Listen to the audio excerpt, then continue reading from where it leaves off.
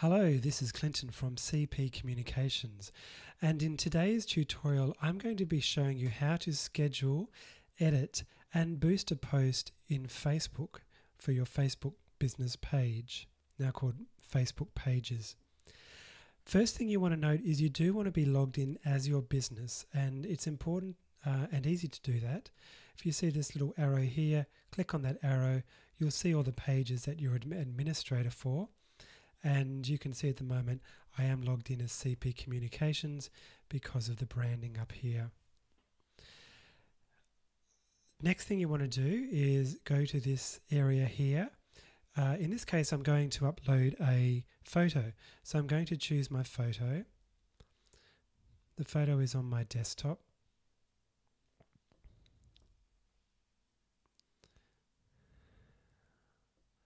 Here's my photo. And Facebook brings in the photo. As that's uploading, I'm going to add my copy. And so you can see my copy is here. I have the image, and there's a few icons down here that are important to take note of. First of all, there is a picture of a clock, and you can set the date and time of your post. This is really easy to do. So just click on that logo, and you can choose the exact date and the exact time, and make sure that it is set up in your own time zone. I'm in Sydney, which is +10, so this is correct. And then once you choose the date and time, you can just click schedule. In this case, I'm not going to do that. I'm going to actually share it right now.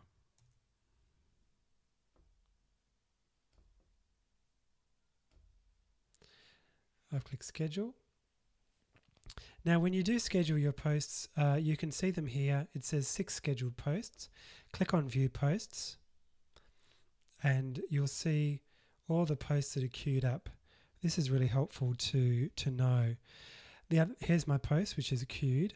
I'm about to send it in a moment, but you can see it's queued up for 3 p.m. on the 15th of September. If I wanted to edit this, it's really easy. Just click edit. And you can go in here and I can edit any of the copy. This is a recent feature that Facebook has brought in, making it much easier to edit.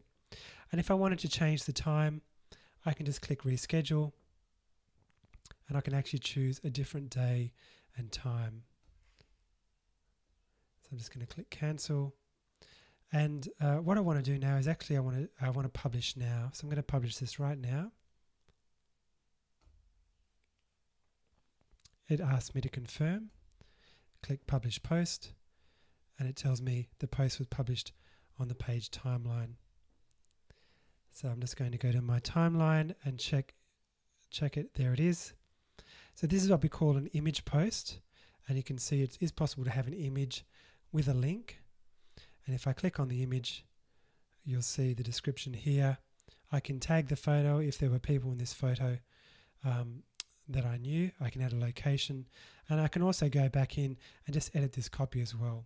So it's a great new feature that we have in Facebook to now edit our posts. It used to be very frustrating when we couldn't edit our posts.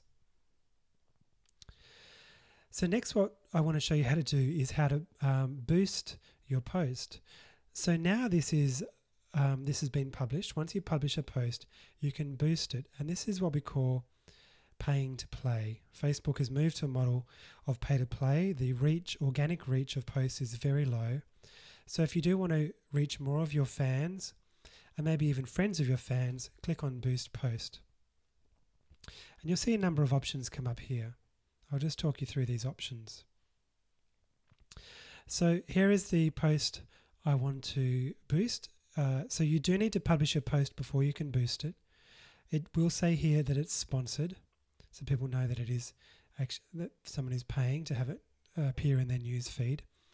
And you have a few options here. You can choose people who like your page and their friends. That's what I mostly choose. But you can also choose people through targeting. This is not as powerful as using the Power Editor, which I do recommend if you want to get very specific about targeting specific populations.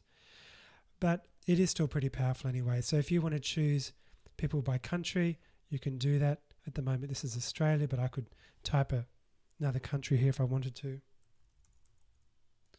going to put in Singapore for the moment. You can choose an age range. I might want to choose people between perhaps 40 and 50 for some specific reason. Very easy to do. Just edit the age there. You can also choose up to 4 to 10 interests. So if there's a particular interest that you want people who have that interest to see this post, you would just type the interest in there and it would show up.